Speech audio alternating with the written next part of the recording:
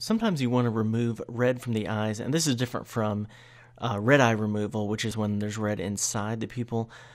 Sometimes you have these little red veins in the eyes, and everyone has these, but this is one quick way to fix that.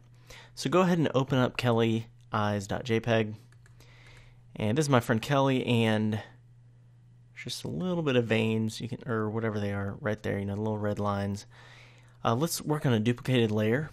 So press Ctrl J on the PC or Command J on the Mac. This is one of those situations where we are going to actually use the clone stamp tool. With some of the other adjustments on retouching, we're using spot healing brush, or perhaps the patch tool, but in this instance, the clone stamp tool should actually work well.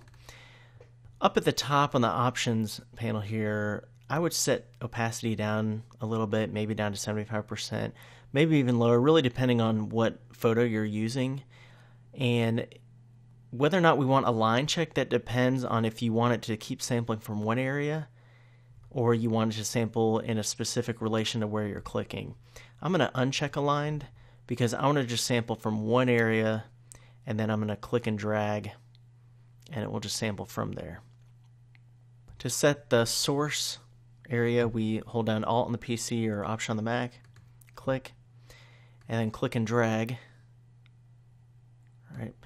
Then I'm going to click and drag up here. See, it starts down here right where I first clicked every single time. If I go too far, I'm going to get into the red area, and I wouldn't want to do that. So I'd let go and click again. All right. And over here, I'm going to sample again. So I'm going to Alt-click and click and drag. Make sure you have the soft edge brush, and I have one that's pretty small. It's best practice to make the brush just slightly larger than the area that we're covering up. Not too much larger because we're just trying to cover up a specific area.